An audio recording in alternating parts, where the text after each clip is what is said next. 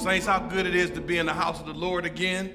We thank God for you, particularly those who are watching online. We thank you for your presence today as we just seek to worship the Lord in spirit and in truth. We thank you for choosing our online service to do that. To all our Middlebelt Baptist church members, we greet you as the new year comes. We expected to be in the house face to face, but we're not. But we're going to continue to press forward in spite of. I want you to turn in your Bibles to Psalm 9. Psalm 9. If you're in the Word, Psalm chapter 9 is our call to worship scripture of today. Psalm 9 says this: I will thank the Lord with all my heart. I will declare all your wondrous works. I will rejoice and boast about you. I will sing about your name most high. When my enemies retreat, they stumble and perish before you. For you have upheld my just cause. You are seated on your throne as a righteous judge. You have rebuked the nations. You have destroyed the wicked. You have erased their name forever and ever. The enemy has come to eternal ruin. You have uprooted the cities, and the very memory of them has perished. But the Lord sits enthroned forever. He has established his throne for judgment. He judges the earth with righteousness. He executes judgment on the nation with fairness. The Lord is a refuge for the persecuted, a refuge in the time of trouble. Those who know your name trust in you, because you have not abandoned those who seek you, Lord. Sing to the Lord, who dwells in Zion. Proclaim his deeds among the nations. For the one who seeks an accounting for bloodshed remembers them. He does not forget the cry of the oppressed. Be gracious to me, Lord. Consider my affliction at the hands of those who have hated me. Lift me up from the gates of death so that I might declare all your praises. I will rejoice in your salvation within the gates of the daughters of Zion. The nations have fallen into a pit they made. Their foot is caught in a net. They have concealed. The Lord has made himself known. He has executed judgment, snaring the wicked by the works of their hands. You notice that the word says, sing to the Lord in verse 11. Why do we sing? For all of his benefits that he gave us in this text. All of his protection, his provision, his power, his compassion, his mercy. We sing to him for all of who he has been to us. And it also says in verse 1, I will thank the Lord with all my heart. So I pray and ask that we have brought a thankful heart to this service as we all stand up and as we praise, as we sit in our family rooms, kitchen tables, wherever you're at listening, you can still praise despite the fact you might be by yourself or you might be just with your family. Let us pray together. Dear Lord, I come before you. I thank you and praise you for our service today. Thank you for your wonderful psalm that gives us encouragement, that tells us that we should sing to you, Lord, and praise to you and pray to you and just lift you up, Lord, and trust you for all things. I pray and ask that you be with us as we glorify you, that you would be with every part of this service today, from song, from prayer, from announcements, from anything, from sermon. Be with us today. These things we pray in thy son Jesus' name. Amen.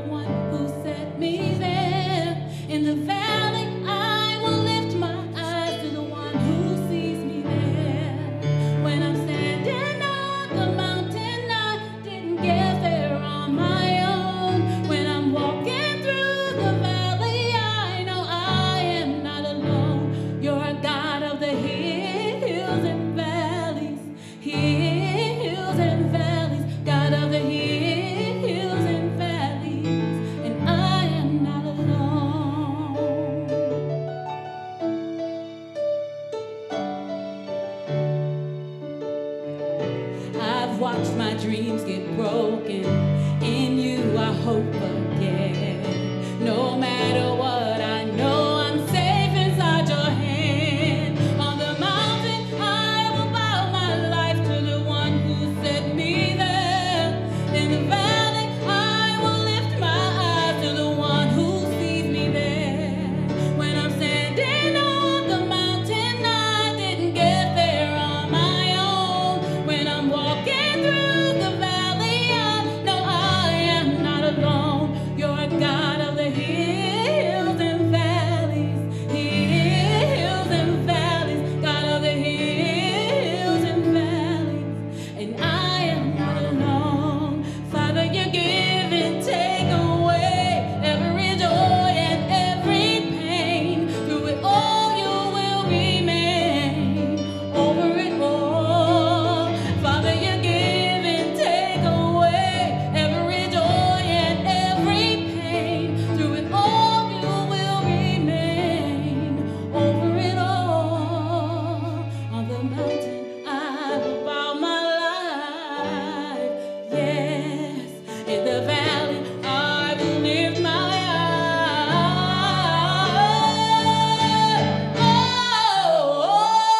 On the mountain I will bow my life to the one who sets me there. In the valley I will lift my eyes to the one who sees me there. When I'm standing on the mountain, I didn't get there on my own. When I'm walking through the valley, I know I am not alone. No, I'm not alone.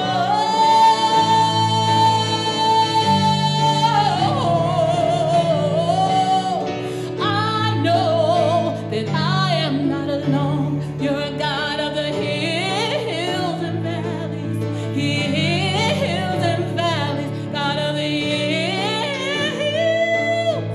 I am not alone. You're a God of the hills. You're a God of the valleys, a God of the hills and valleys, and I am not alone. Amen.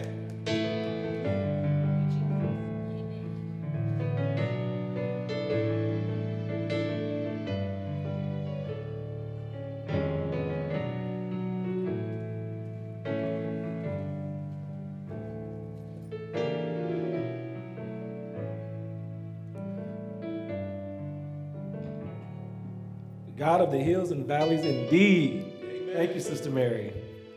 Good morning. Good morning, NBC. Good morning, online guests. It's the second Sunday of the new year, and God has blessed you and me to be on this side of the dirt. I hope you said thank you as you opened your eyes this morning. I know I did. We need to thank God every minute we receive on this side of the dirt. Let us look to the Lord for prayer. Father God, I come to you this morning thanking you for simply waking us up another day. Thank you for being such a forgiving God. Forgiving us daily for sins of thought, sins of action. Lord, so many comment when the new year comes. New year, new me.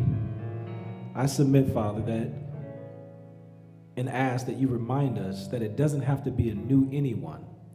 You're looking for a different me, not a new me.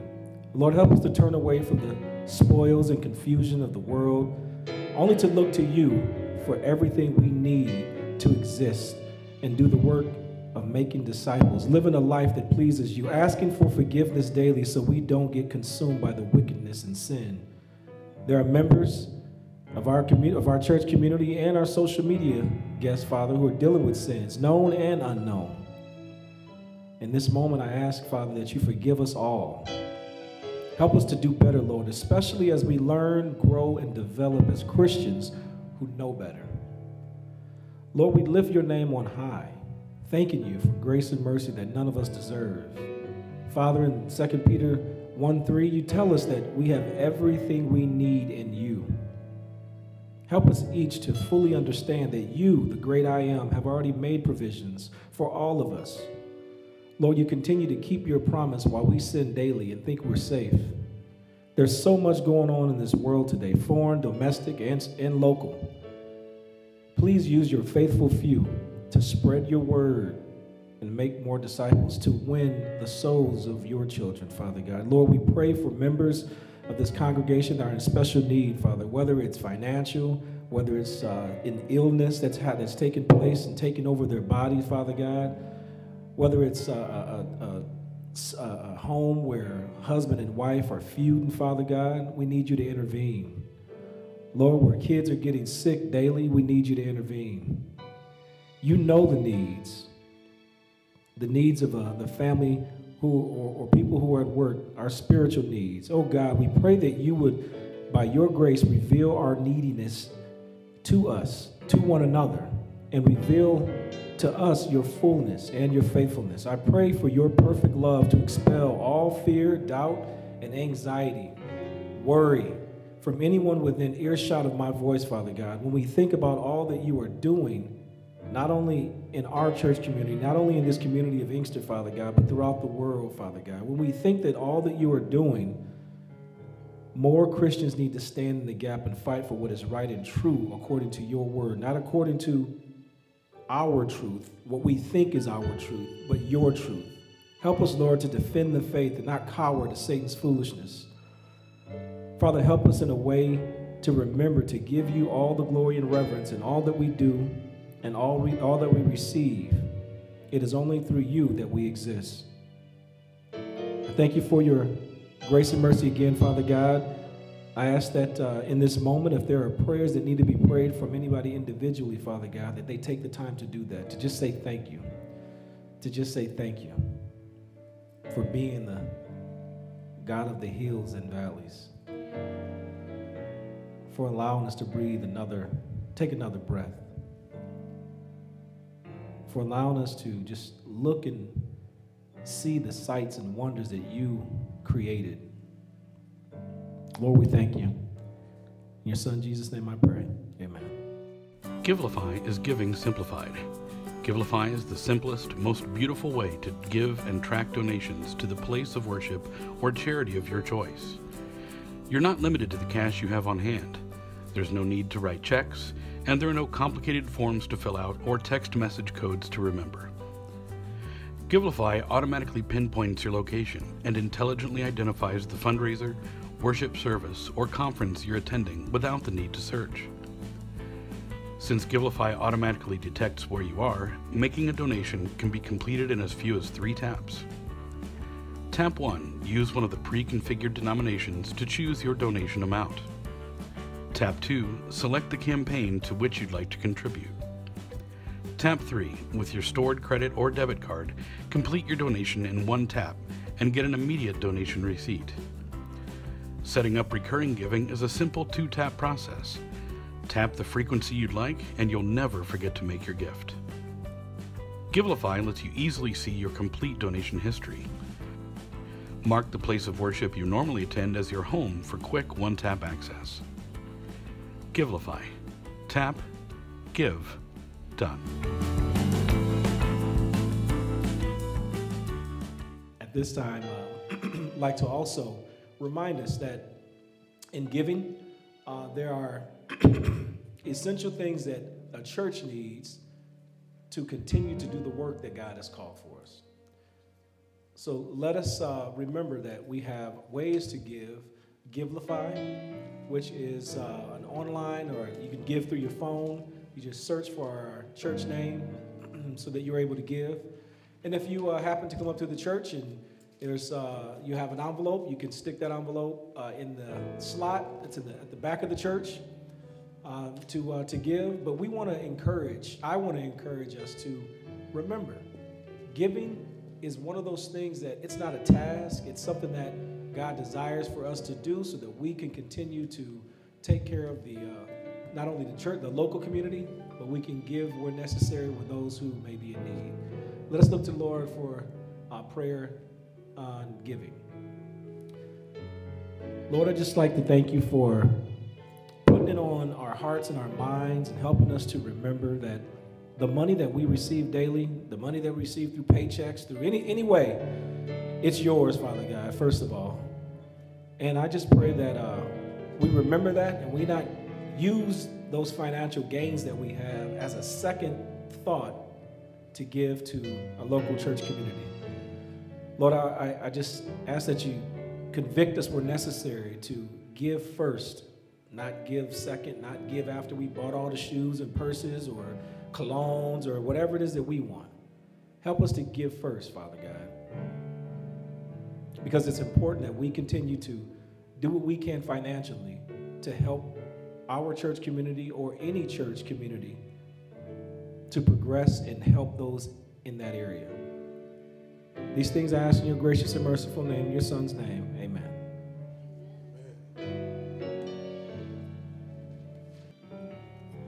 Saints, I'm just thanking God again to be back in the house. I missed last week and just need to rest up. I come just praising God for the wonderful praise music today that our sister Mary got us started off with, the God of the hills and the valleys. Now this week, saints, I'm going to kind of continue on what I preached 2 weeks ago when I introduced the Just Do It kind of series. Just Do It, beginning of the year. We used that as a theme, just doing it in 2022. And we came out of Hebrews chapter 12, verses 1 through 2. And this week, we'll be in Philippians chapter 3, verses 12 through 14. If you're there, I'd like you to turn in your word to Philippians chapter 3, verses 12 through 14. Philippians 3, 12 through 14.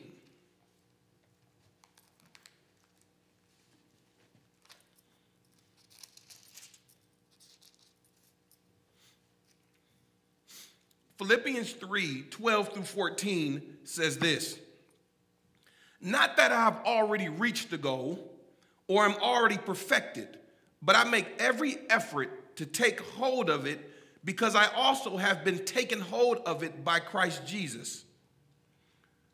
Brothers and sisters, having been taken hold of it by Christ Jesus, brothers and sisters, I do not consider myself to have taken hold of it, but one thing I do, forgetting what's behind and reaching forward to what is ahead. I pursue as my goal the prize promised by God's heavenly call in Christ Jesus." Let's pray together. Dear Heavenly Father, just help us today as we go into your word and dig a little more. Just dig a little more on this issue of just doing it in 2022. These things I pray in thy Son Jesus' name. Amen. Amen. Saints, your past, what you've gone through, can sometimes become like a doorstop.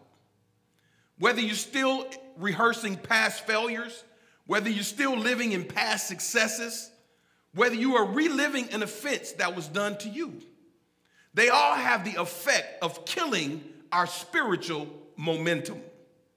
We all know the importance, saints, of detaching ourselves from painful past memories, yet we pick them up often like bad coats. Why is our past such a chain to us? For some, it's pain, it's trauma. For others, you made a horrible mistake 15 years ago, and you still relive that in your brain. For some of us, it was our past successes. Maybe we were all-state, or maybe we got a scholarship in college, and we just tell that story all the time. People know our story better than we know our story. People hear it. They hear about all your money and all the success you've gained. All of that is past stuff. Why does our past become such a chain to us? Why does it keep us from future victories? I think there are some keys in the text, and I'm going to give you one of them. It is found in Revelations 12 and 10. I want you to go there. Last book of the Bible, Revelation 12 and 10. Now, Revelations 12 and 10 says this. Online audience, I want you to follow along as well. Revelation is the last book of the Bible. It says this: "Then I heard a loud voice in heaven. The salvation and the power and the kingdom of our God and authority of Christ have now come, because," watch this, "the accuser of our brothers and sisters who accuses them before our God day and night has been thrown down."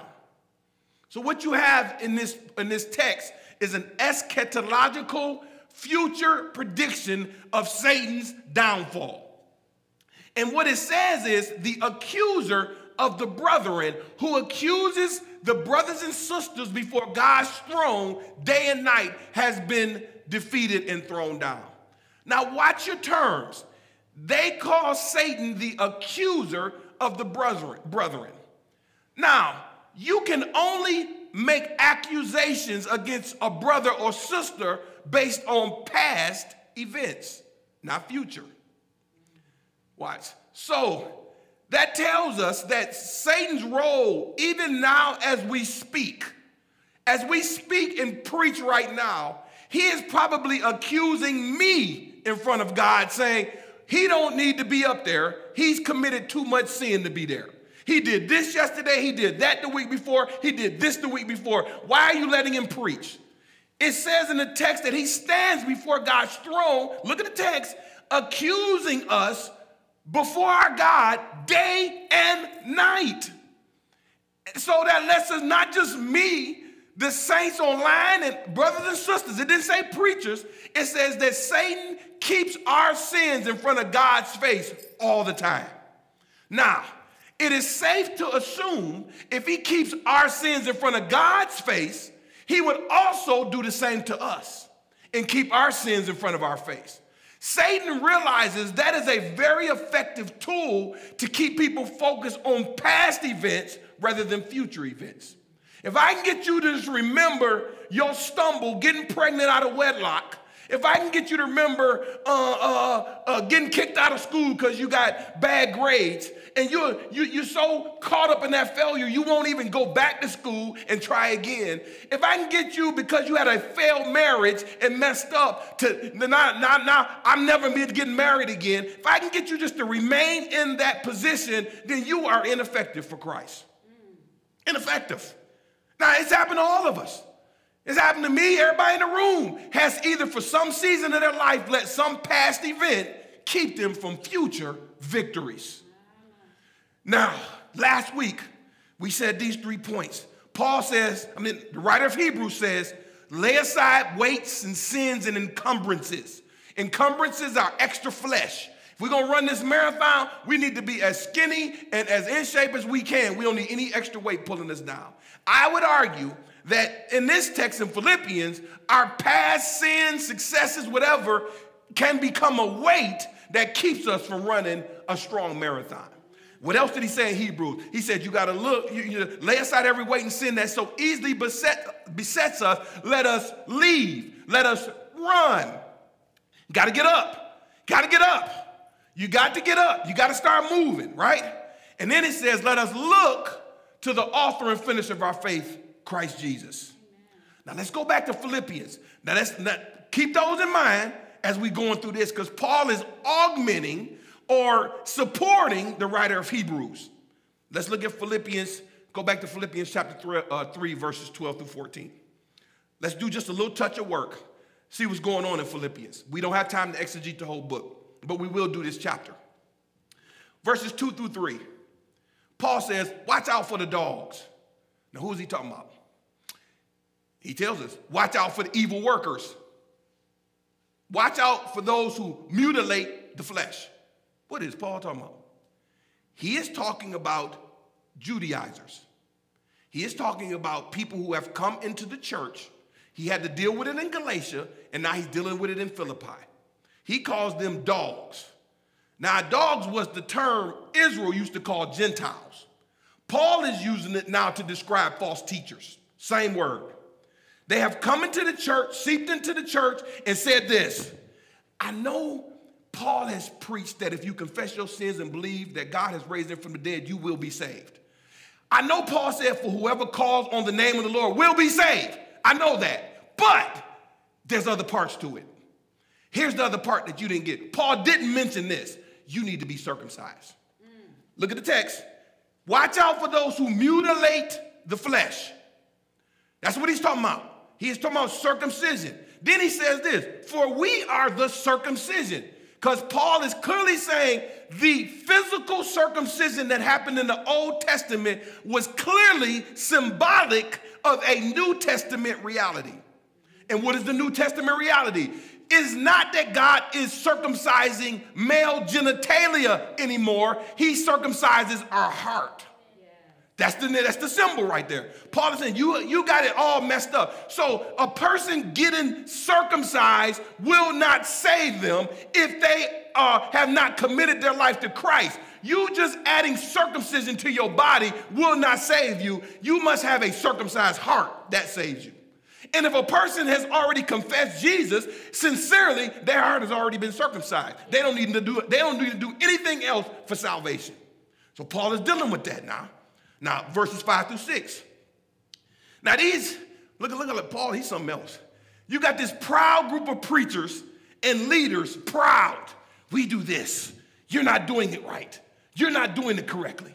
This is what you need to be doing. You always got to watch folk who say stuff like that. You always got to watch people who add stuff to salvation. You better be very careful when people say, well, yeah, you got to commit to Christ. Yeah, we know that. That starts it. But you got to do this, this, and this to continue or be saved in the first place. Be very careful. Look at Paul. Paul said, okay, y'all got to, you think you talking about something. Let me give you my religious pedigree. Verse 5. I was circumcised on the 8th day of the nation of Israel, of the tribe of Benjamin, a Hebrew of Hebrews, regarding the law, a Pharisee regarding zeal, persecuted the church regarding the righteousness that is in the law. Watch what he says right here. Blameless. Regarding the righteousness that's in the law, he ain't saying perfect, but he's saying I have kept short accounts and I daily keep the law. That's what he's saying. So Paul goes over his pedigree. So for these, what do you think? You fake preachers, let me go over what a real Jew looked like. Circumcised, 8th day. I'm of the stock of Israel. You know what that means? Straight line, no mixing. You understand? I'm of the stock of, straight line, no mixing. No dibble dabble. He said, I'm of the tribe of Benjamin. That is an elite tribe out of the 12 tribes. I'm a Hebrew of Hebrew. I never mixed pagan religion with Judaism, right? I'm a Pharisee concerning zeal. Not only did I do all those things and I had the pedigree, I actually killed people on behalf of Judaism or played a part in them being locked up. That's Paul.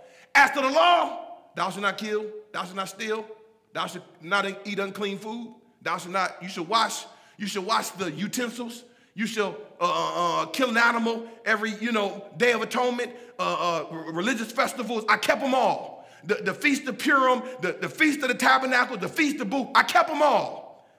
Now, based on my pedigree, who brings more to the table than me? That's what he was saying. Then Paul becomes an accountant. First he said, this is my resume. Now let me be an accountant. Look at verse 7 through 8. But everything that was gained to me, I consider to be lost because of Christ. More than that, that's what grace is. There's a grace right there. I also consider everything to be lost in view of the surpassing value of knowing Christ Jesus, my Lord.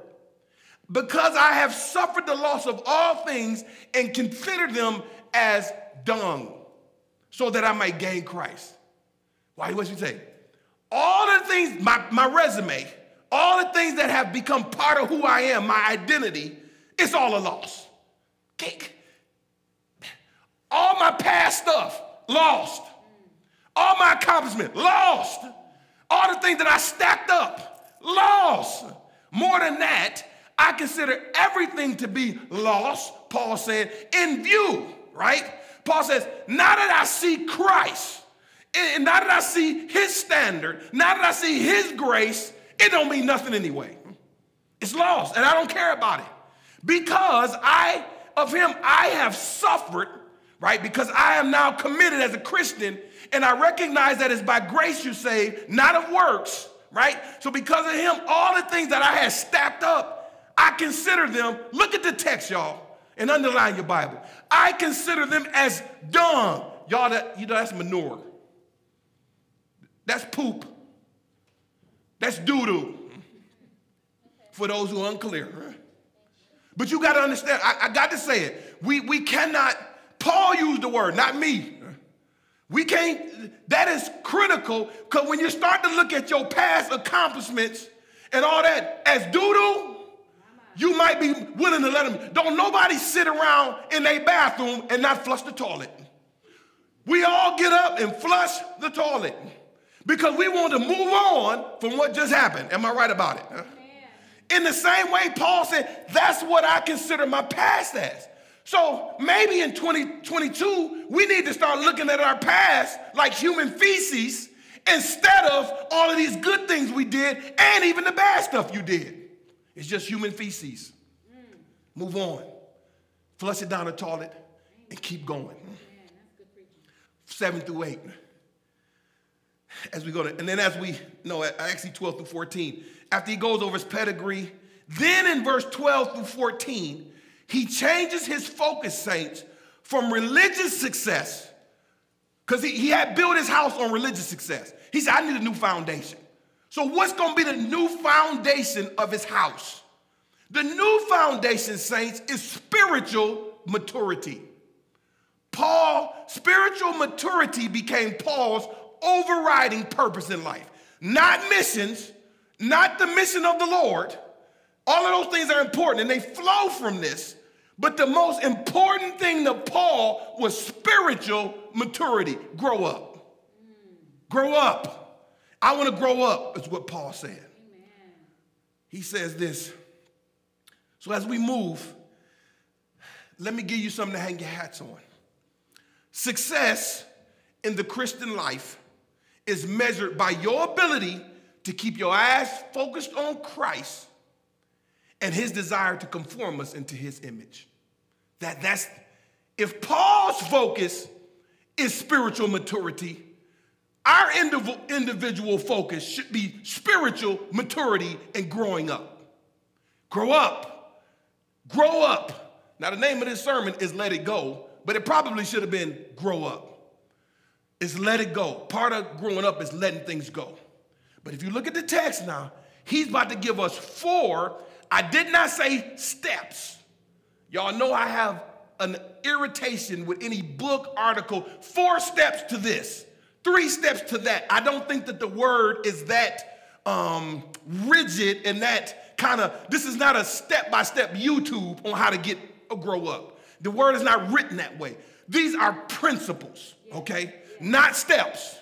I'm not about to give you a get-rich-quick scheme. I'm about to give you some principles that if you apply them, then they will lead to spiritual maturity. Yeah. Let me give you the first one. Effort. Just effort. Raw effort. Look at the text. Not that I have already reached the goal or am perfected, but I make every, what's your text say? Effort to take hold of it because I have also been taken hold of by Christ Jesus.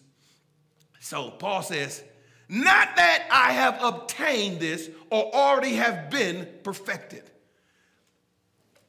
A sanctified dissatisfaction is essential to having success in the Christian race. Watch this. A sanctified dissatisfaction is essential to have being strong in the race. Here's a sanctified dissatisfaction. I'm doing pretty good, but I could go faster. I'm in good place, but I could do more. That is a sanctified dissatisfaction. We never want to get to the point where we like, I'm good. Ever. Amen. Don't never rest mentally, emotionally like that. Don't ever get to, things are going all right. I'm gonna coast right now. You know, y'all been there where y'all lost gas before, right? You wasn't always rich. And if your gas was leaning, you get that boy at about 70 miles an hour, and then what would you do?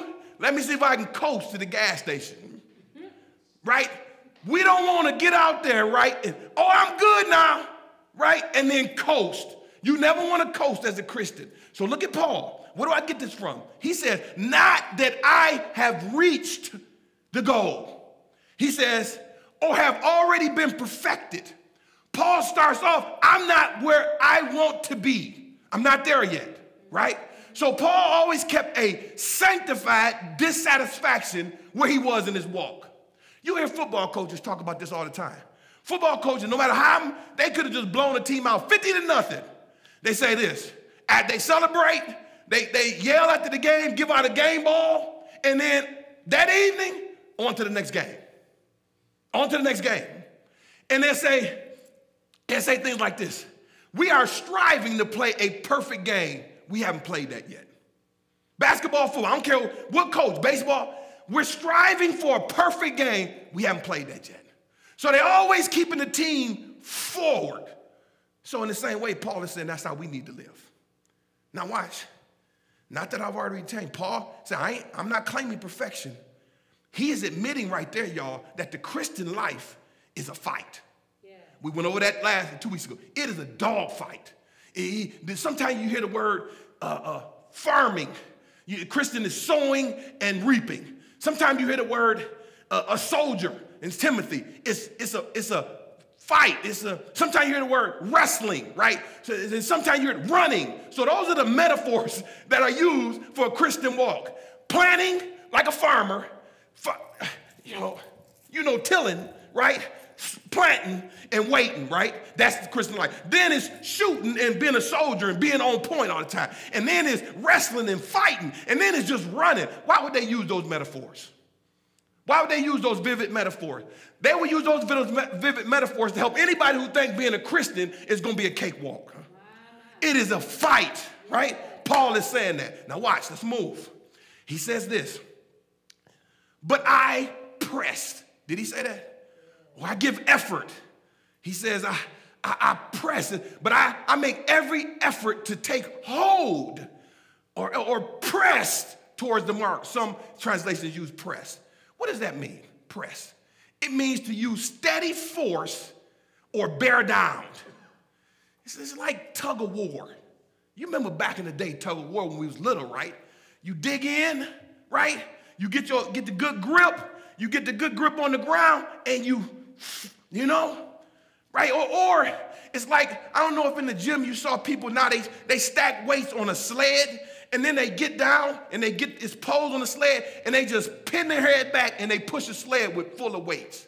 Paul is saying, you got to get down there, saints, and you got to get your arm on the sled, right? Get your head down and push because you got to do this. It's going to make you strong and it's essential to your Christian walk. Effort, saints. Effort. You're not going to grow in Christ sitting on the bench.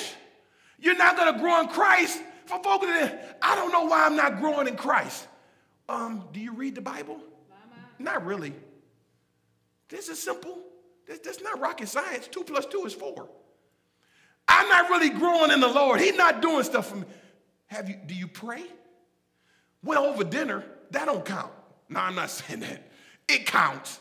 But if that's the extent of your prayer life, that's not good. When I do study the daily bread, the daily bread is like the deviled eggs they feed you before a barbecue.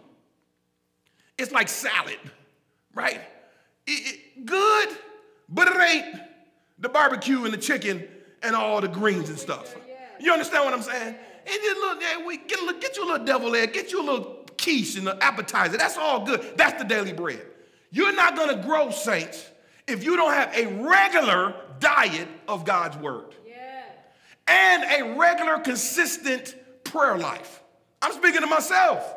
The first place Satan attacks me when in my walk is that I notice that my devotions start to be less rigid and my prayer life is less rigid.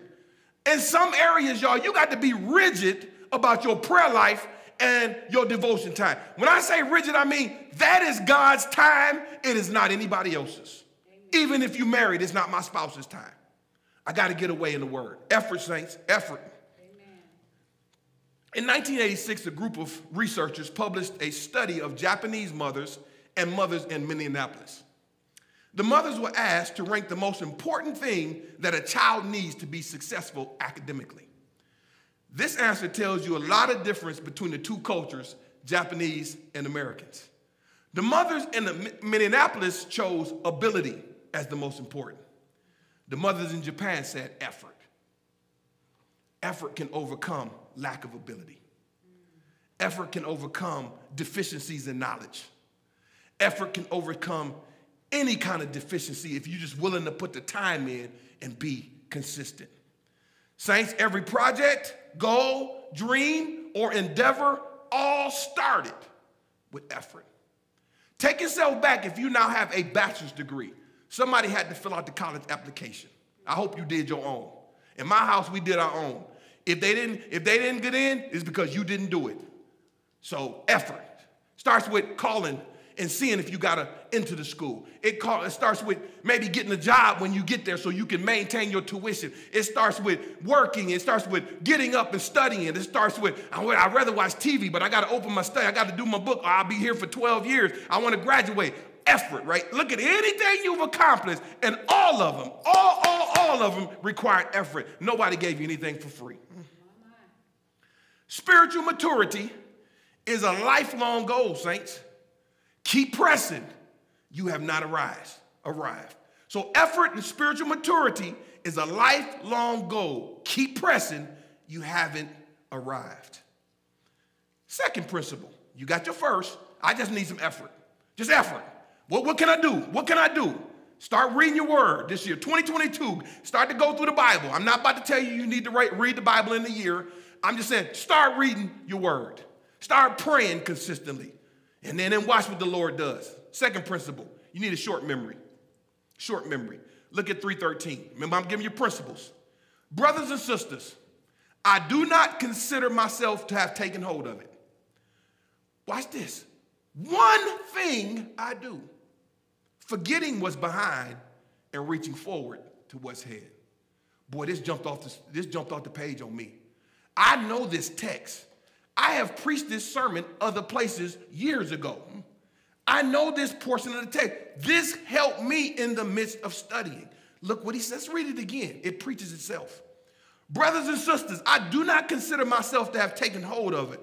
Paul says this.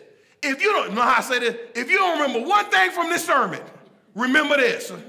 Forget what's behind, reach forward to what's ahead.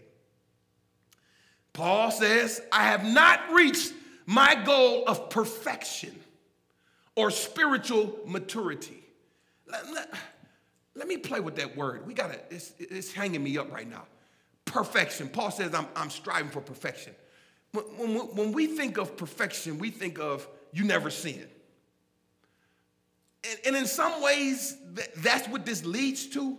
But the actual word means complete or mature. Yes. That's what the word means. So when you think of the word, think of it like a mature banana. A banana has a life, right? But if you catch it at just the right time, right, that banana is now mature. So it's like this. It ain't ripe yet. It ain't ripe. It ain't ripe. It ain't ripe. It's ripening. It's ripening. It gets to its peak. And then it starts to go down. So Paul is really saying, be like a ripened fruit, fully mature. Right. That's what he's saying. We should all be striving for that. Now, what that leads to is less sin. What that leads to is a Christ-like focus. What that leads to are sinlessness. We're never going to attain sinlessness on this side of the grave. So Paul is saying, so when I say I'm using perfection and spiritual maturity synonymously, because they're generally the same term. Grow up, right? Now, look at this now. Paul says in this text, I do not regard myself as having laid of it. I want you to keep focusing on that. So there's work to be done. Individually, corporately, in our marriages, in our families. You're not the best father you can be. You're not the best mother you can be. Keep moving, keep moving. But let me tell you the biggest key to you moving forward, Paul says. The biggest key is a short memory. Now, forget means to ignore on purpose. To ignore on purpose, right? Out of all the 4 points in this text, y'all, this is the critical one in verse 3. One thing I do. Paul says, that's an interesting phrase. The great apostle Paul tells us the keys to spiritual success hinge on our ability to forget what lies behind. Now, let me clean this up. Paul is not talking about a lack of knowledge of past events. Once you have experienced something, generally you can't forget it. So he's not talking about a lack of knowledge of past events. I know all of the sins that led me to getting saved. I know pretty much to remember the sins that I've committed, not all of them because there's so many of them, but the dominant ones in my life that have been a stranglehold for me since I've been saved. I still remember them. I know that in 2021, I did not use my time as valuably as I should have. I still remember that. That's not going to go out of my mind. What he's saying is, don't let the sting of it or the condemnation that is associated with it or the guilt of it go to 2022. And he is not saying that we shouldn't reflect on our past to learn what we did right and how it went, and to learn from the things we did wrong and how it went. All of us should be using our past reflectively to know how future things can come. Well, I did this in the past. I went to a test, and I didn't study, not one, and then I came in there and had a nerve to pray about it, and I got a D. So was it a lack of faith? Or was God trying to teach me a spiritual principle? Faith without works is dead. Well, the lesson is, don't go into a test that you haven't studied for. Don't forget that. You know what I mean? He's not saying no, that's a lesson learned. What he's saying is, don't let the weight of your past mistakes, that heaviness, that guilt, that condemnation and conviction to keep you from going forward. Use your past. How many times in the Old Testament did you hear Christ say this? Remember the God of your father Isaac, Jacob, and Abraham, Isaac, and Jacob. Remember, don't forget that. He tell them this. He say, Joshua, after I split the Red Sea, before you go to the next part where I'm going to point to you, set up a memorial for me. Set it up. Now, why would he do that? Because God is leaving a trail of historical good works. So in other words, God expects us to look back at how God has brought us through. He wants us to look back at how God gave us grace when we need it. He wants us to look back at how he got my family through some tough times, financially, emotionally, physically, whatever it is. He don't want us to forget that, because we can then extrapolate how good God has been with us in the past and now assume that he will continue to be good for us in the future. Yeah. Are you following me? That ain't what he's talking about. He's talking about the weight, the conviction. Now, if you're still being convicted about past events, it may be because you haven't repented yet, right? It may be because you haven't repented. So I'm not asking God to get rid of the conviction if you haven't dealt with the sin. Am I right about it? Amen. Repentance must happen. But if you have sincerely repented, you have sincerely confessed the sin, right? God said I forgot to say 1 John 1:9. Basically, that if you confess your sin, he's faithful and just to forgive you and cleanse you from all unrighteousness, right? If you confess your sins, he's faithful to cleanse you from all unrighteousness. Once you have done that, Paul says what? Paul says what? Let it go. Leave it in the past. Forget what lies behind. Forget it. Let's look at Paul. Let's be practical. Let's look at him. Let's look at 2 times in his life where he failed and his successes. Let's go to his past failure. 1 Corinthians 15, 9 through 10. 1 Corinthians 15, 9 through 10. Follow me online, please. 1 Corinthians 15, 9 through 10. It says this. This is Paul talking. He says, for I'm the least of the apostles.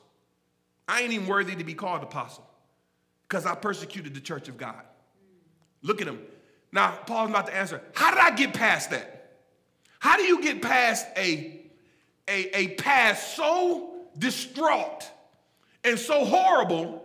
He says this, by the grace of God, I am what I am. Hallelujah. And his grace towards me is not in vain. On the contrary, since I've gotten so much grace, I work harder than anybody else. Yet not I. It ain't my personal strength, but the grace of God that's in me. Amen. So how did Paul get, Paul killed and locked up godly saints. One of the most godly men, Stephen, he helped and assisted them stone Stephen. How do you get past that? Lord willing, I hope none of y'all have been part of a murder. Paul was. Not just a regular murder, a murder of a martyr, a pillar of the church. How does one get past that and it not affect them for the rest of their Christian walk? Paul says this, grace. Amen. Grace. Grace. Grace is what helps us forget and helps us move on and helps us to, I'm embracing who I am, right? Grace gives me the ability to see it in God's eyes instead of my own. Paul, I don't deserve none of this. He said, but I work even more because of the grace that was bestowed to me. But he said, my work and my effort is not of myself, saints. It's not because I was strong. It's because God's grace is in me. So you see the text right there. How you get past past failures? Y'all answer for me. How do you get past past failures? Grace. Grace. You remember Peter, right? Y'all, Peter messed up. Jesus' road dog, Peter, James, and John. It's my three boys. Jesus said, you going to deny me? No, I ain't. You going to deny me? No, I ain't. Peter, just listen, man. I can hear you. Just stop. Stop. Be quiet in front of me. You're going to mess up. No, I'm not. They may. What he said. The other 11. They may. I can't speak for them cats. But one person you don't have to worry about is me. Now, 3-4 hours later, he denied our Lord. I don't even know that cat. I don't know it. 3 times. It matches his proclamation 3 times. 3 times. 3 times. And the last one, Rooster cried out. Peter knew he was wrong. The text says he wept bitterly. The strongest words you can use in Greek for weeping, that's what he did. I'm talking about that old school one after you got a spanking and you lost your breath and you was like, you remember that one, right? You didn't have no breath left. You didn't have to whoop so bad. You just cried yourself to sleep. That's how he left that situation.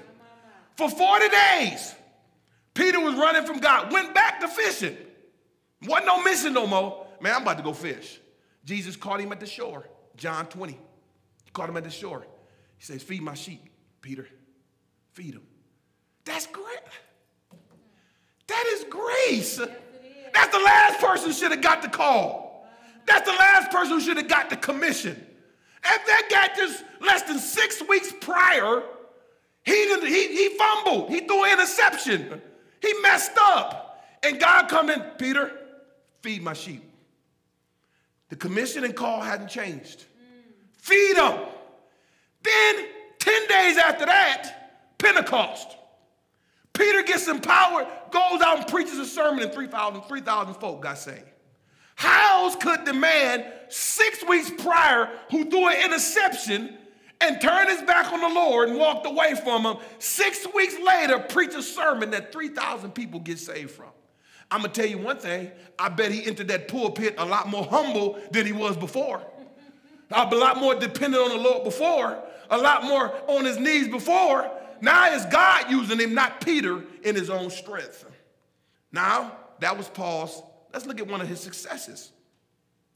Look at 2 Corinthians 12 and 7.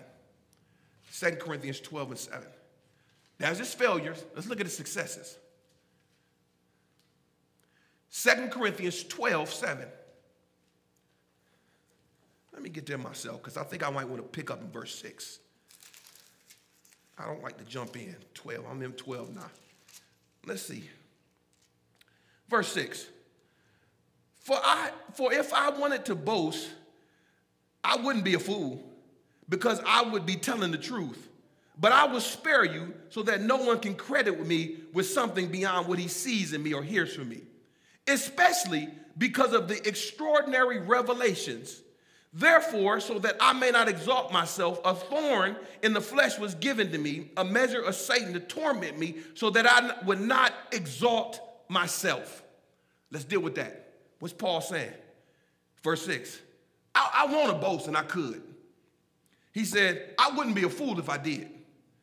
But he says this, verse 7, especially because of the extraordinary revelation. What is Paul talking about? Paul wrote the majority of the New Testament. Paul went up at least one time, we know, either physically or in a vision to heaven. And he wrote about it and said, I saw stuff I cannot even repeat. Paul in this text is saying, if one person may have the justification to boast, it's me. Anybody in this audience or online have more reason than Paul? He wrote 13 books of the New Testament. Nobody. But Paul says all of that basically don't mean a thing. Even though God spoke to him, you know how God spoke to Paul. You know how we say, I sense God saying something to me. When we say that, hopefully, we are saying, I didn't actually hear him say that, but he impressed on my heart. And normally what happens when we hear that is some scripture or a principle that you got from the New Testament. That's what's happening. You just don't realize it. Damn, I feel this strongly to call this person, right?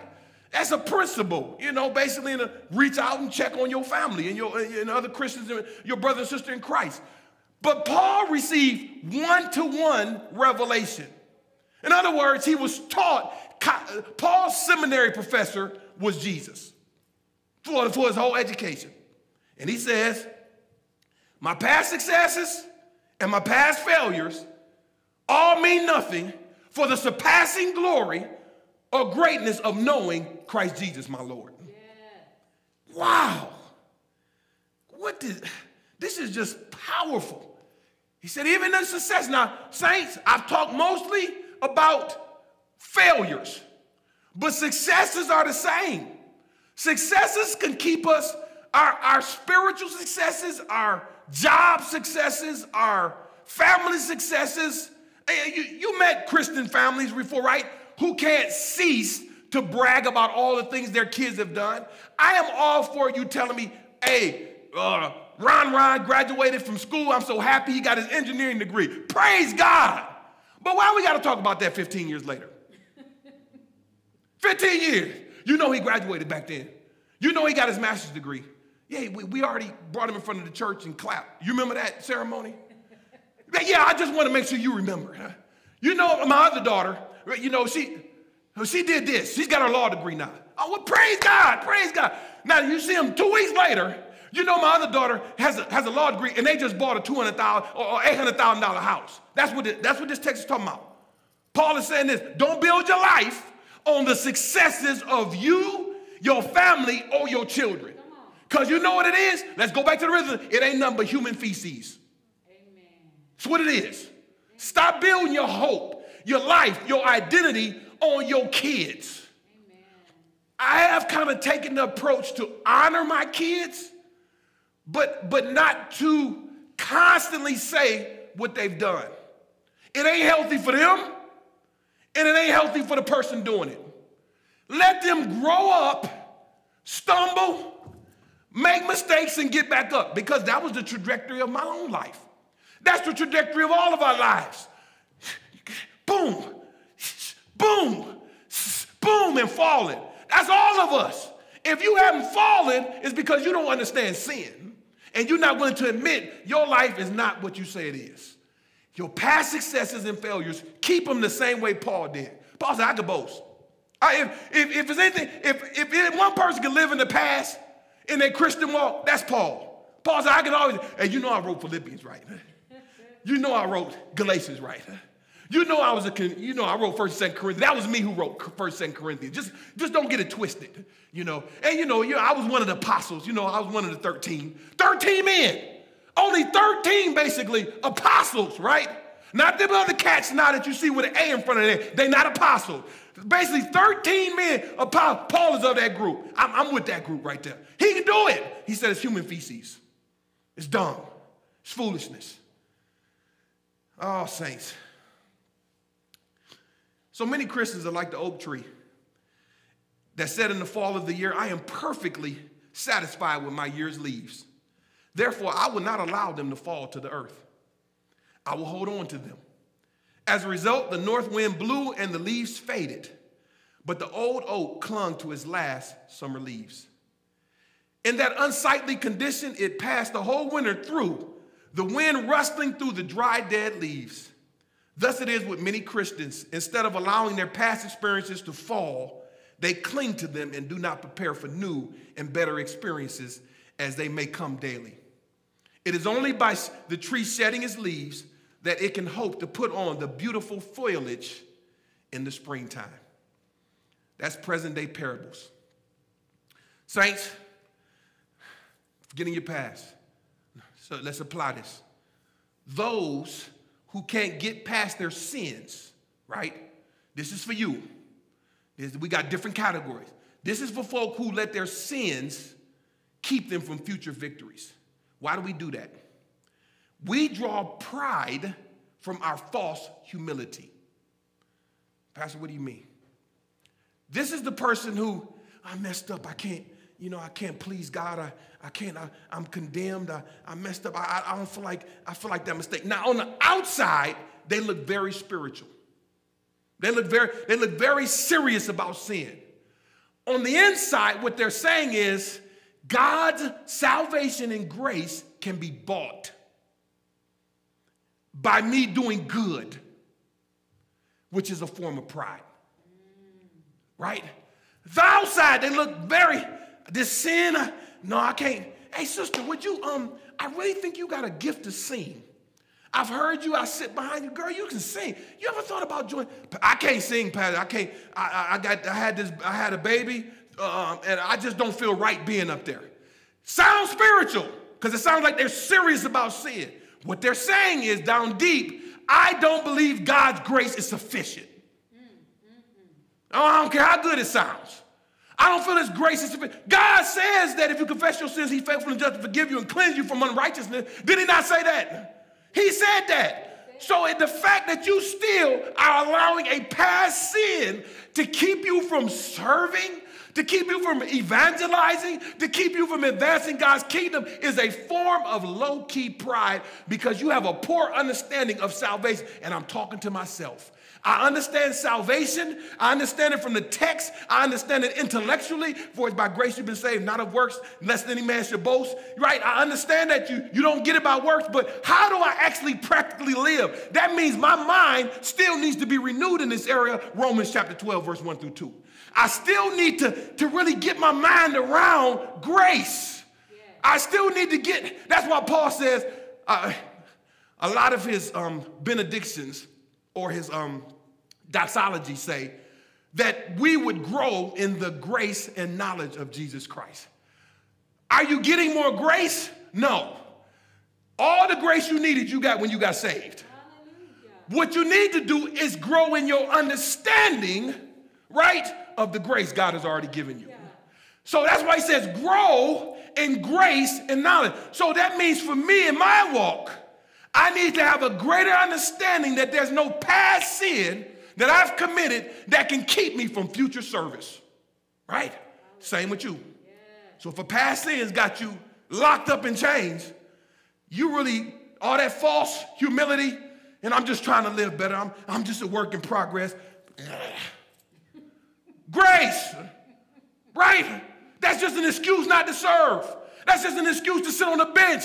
That becomes an excuse just to waddle in pity and all that. How you just waddling in pity when Jesus died for the sin you waddling in? Hallelujah. Why are you sitting there any longer than you need to? Get up off the toilet, flush it, and keep going. That's what he said. That's just false pride, saints. Now, there are others who can't get past success. They draw pride from outward spirituality. Outward spirituality. These are people who can't get past it. I just described them. You know, Pastor, this year I decided to give not 10% of my income, but I'm going to go 20. Well, I appreciate that. Thank you. But why did you tell me? Why was that? Why have you let multiple people know what you plan on doing?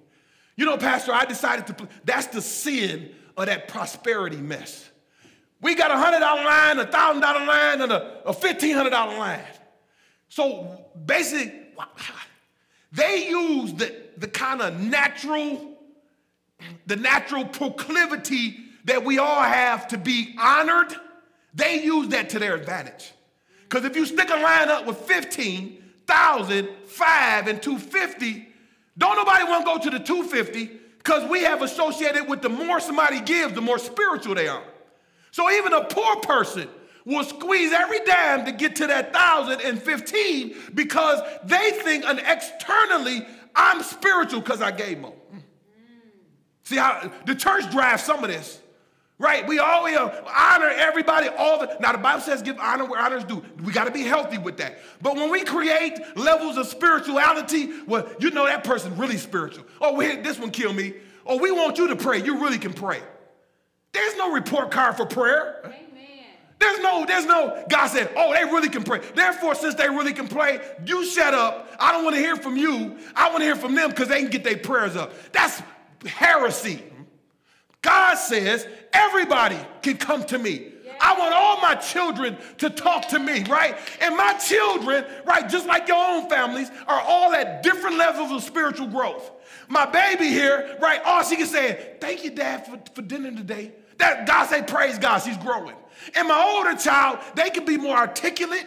They can go deeper and all that. Do you think God values their prayer over the baby who's doing the best she can?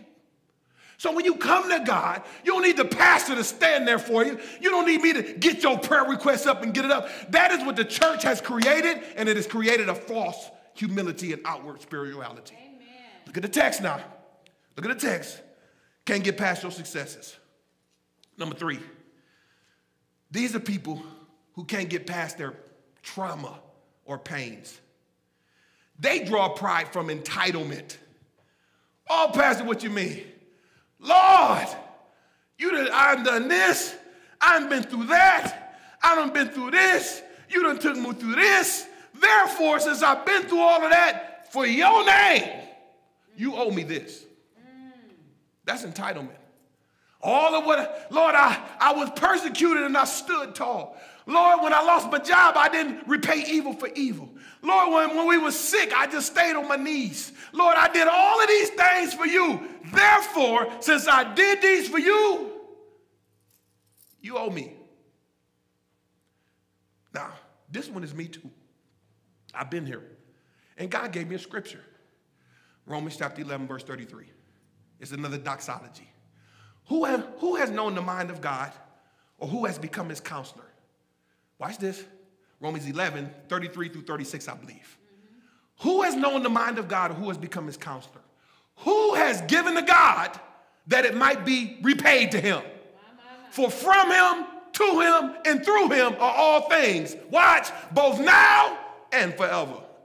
Boy, he hit me like a ton of bricks with that one, Sister Mary.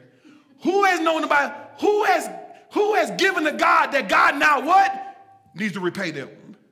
He helped me to see what I went through differently than how I was. Now instead of being bitter through it, and now, God, when you go, I did it the way you said it, and this is how you repay me, right? I was righteous according to my understanding. I did it correctly according to the word of God. God said, so? So? I love you, but so? I gave you enough. Like I said, the best gift that you ever gonna get, I already gave to you. Hallelujah. When you got saved. Yeah. Everything after that is icing on the cake. Every breath you breathe, icing. Every open door you get, icing. Yeah. Every job you get, icing. Every check you get, icing. When you get God keep you safe in the store, bring your kids home from work, and all that kind of stuff, watch over your family. All of that is icing on the cake. He don't owe nobody not one doggone thing. Not a thing.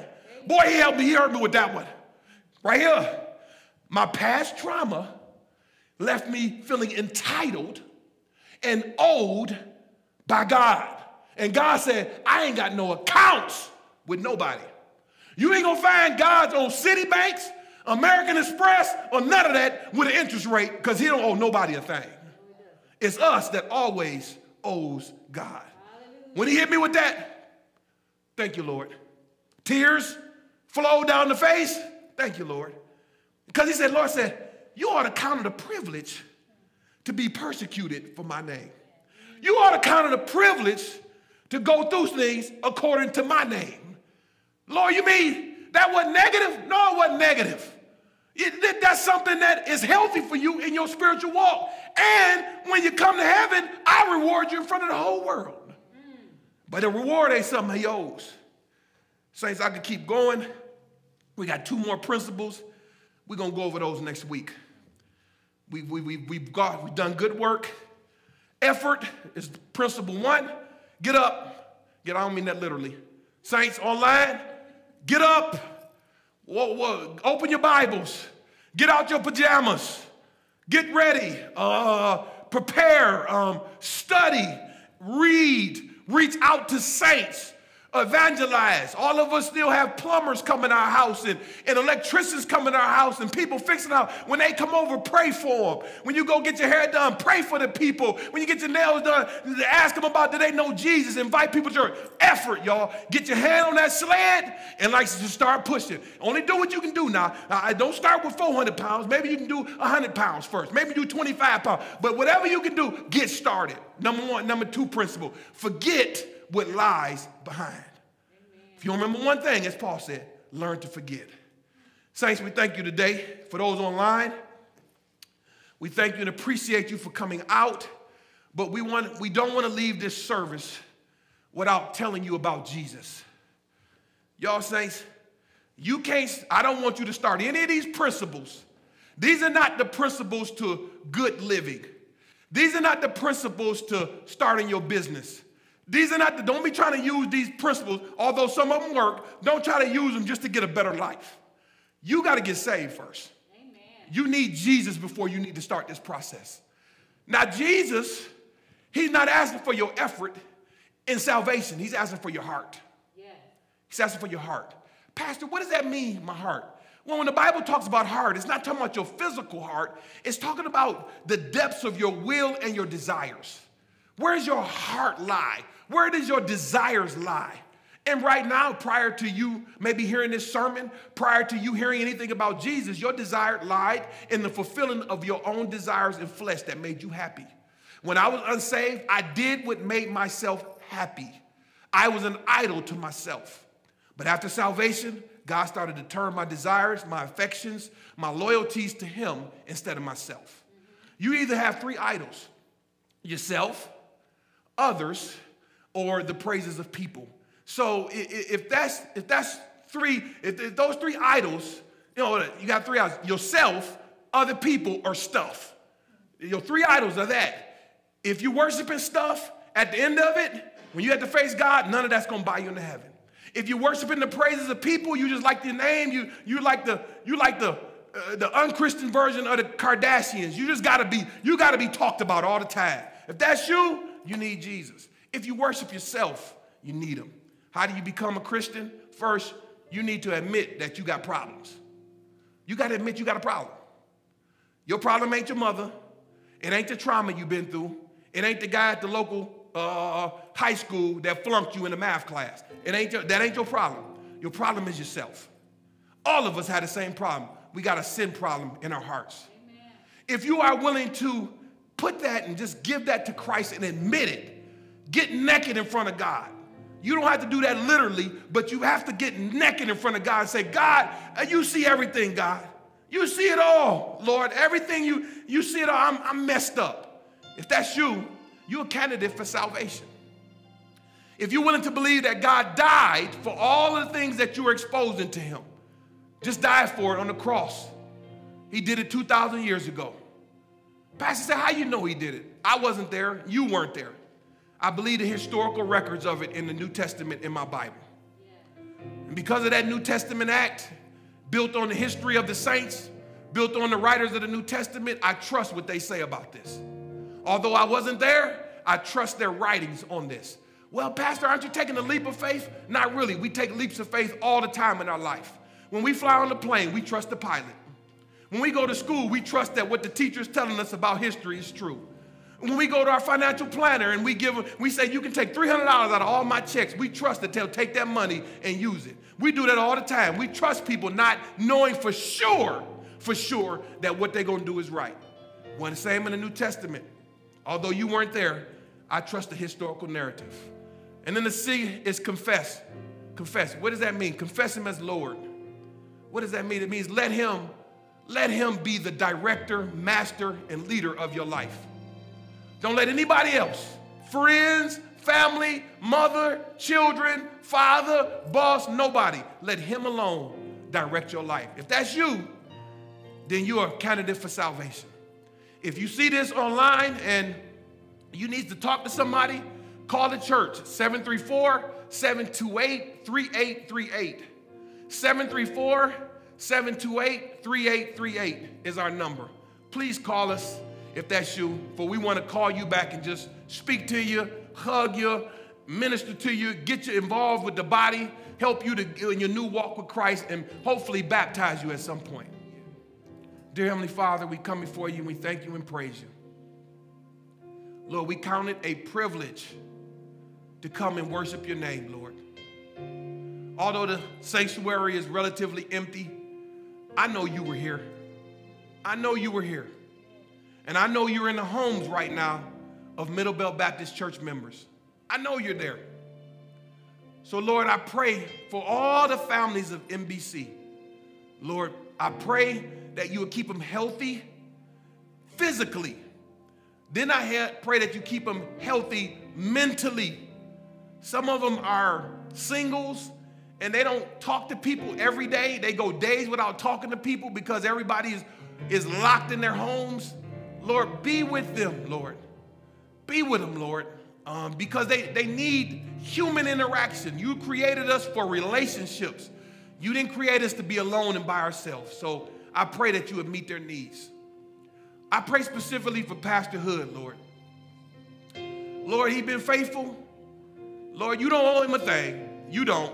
You've given him so much and his family so much. But we come before you asking, Lord. You said in your word that we have not because we ask not. So, Lord, rather than us try to be spiritual and say, well, we just want your will to be done, let's ask for what we want. And what I want, Lord, is that you would heal his body from head to toe. Yes, from head to toe, Lord. Yes. Remove it from his body, Lord Jesus. Remove it, Lord Jesus, by your grace. I know you still can heal. You may not heal with a touch, and I don't have the power to touch people and heal them, but all we need is the Spirit of God. He can do it. And Pastor Hood, I believe, has the Spirit of God in him, so I pray and ask for full healing of his body, Lord Jesus. Lord, if it be thy will that you would do that, Lord. Ultimately, we know that we have to accept whatever you say, but we won't pray for what we want, Lord. You want to know our heart with your children, so you want to know specifically what we want. We want you to give him several more decades, Lord, on this earth, Lord, to continue to do your work, Lord. I pray for his wife, Lord. Sometimes folks forget the wife. Lord, when you married and you one with somebody, you go through the same thing they go through, Lord. So I pray and ask that you would give her a peace that passes all understanding. Something that only she can understand and explain, Lord Jesus. Give her strength, Lord. Give her good health, Lord, as she becomes his primary caretaker right now. Give her the right words to say, give her the strength to continue to persevere. When she gets weak, Lord, make her strong, Lord. When her anxiety and worry starts to heighten, Lord, I pray and ask that you would show her that you are God she can stick to and you're closer to her than even her own family, Lord. You said you would never leave us nor forsake us. So let her know that you're right there with her. Every doctor's appointment, every exam, every chemotherapy, or everything got to go through in the testing, MRIs, you're right there in that room before they even get there. So I praise you for that. Then all his children, Lord, I know that it's just the worry. He's such a strong and big pillar in their life. Lord, I pray even now that through his situation, they will continue to grow even stronger in their relationship to you, Lord. Help them to see you more than they even do him in this matter, Lord. Help them to see, oh my God, we serve a good God, despite what's going on in his body, Lord. So use his health and physical situation to bring glory and honor to your own self. I pray all these things in thy son Jesus' name. Amen. Dear saints, why don't we stand together for the ones that's in here? We got a house full of people up in here. You know, because the angels up in here. We got a house full of folk. 1 Timothy 3:16. Oh, y'all ain't getting no help today, huh? For without controversy, great is the mystery of godliness. God was manifested in the flesh, justified in the spirit, seen by the angels, preached among the nations, and believed on in the world. Dear saints, we thank you and praise you for this service. I pray and ask that God will bless you as we leave this place. Saints, I'll see you tonight on the Zoom at 6 p.m. Amen. Amen. Amen.